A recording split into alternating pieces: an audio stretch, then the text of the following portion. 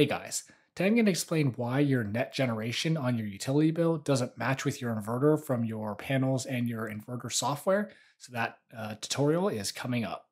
So here's an example of one of my utility bills. And if we look at it, it says net generation is negative 655 kilowatt hours. So basically it's saying that I generated 655 kilowatt hours for the month. And so if we take a look at my inverter production from Enphase, so the time frame is 428 to 526 here, and I've got it by day. So I'll show you the picture of the bottom. So if you look at the bottom here, it says I generated 904 kilowatt hours of energy. So that obviously doesn't match 655. And so if we also look at the consumption.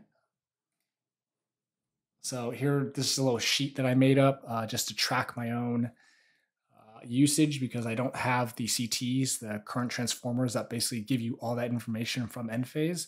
So that same time frame, it says I use 476 kilowatt hours of energy.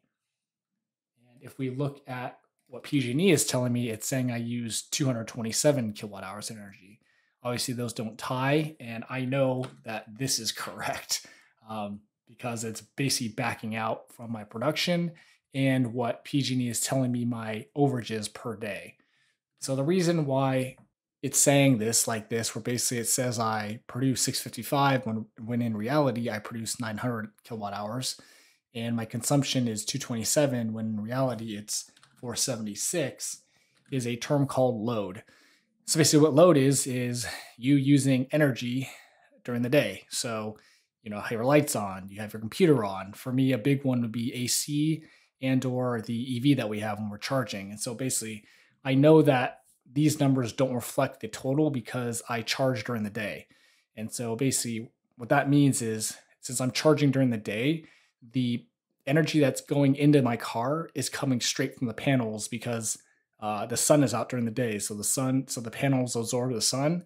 That energy goes through my house and then directly into my car. So basically PG&E is totally cut out of that equation, and that's called load. And so basically, because I have a lot of load during the day because I'm charging the car or AC is on during the day, it doesn't even go to PG&E's numbers. Like they don't see that energy at all. So that's why my net generation is only showing 655 for PG&E because that's what actually went from the panels to the grid, and then 227 is what came back from the grid to my house that I needed. So this would be like, you know, overnight charging if I was doing that or whatever. We had the AC on at 9 o'clock or something. So that would be that consumption here. And so basically that is why your utility bill is not going to match what your production from Enphase or SolarEdge is telling you. It's because of load. So hope that video was helpful. Hope that explanation helped just help you understand why it's not going to match. It's never going to match because of load. So hope it was helpful, and thanks for watching.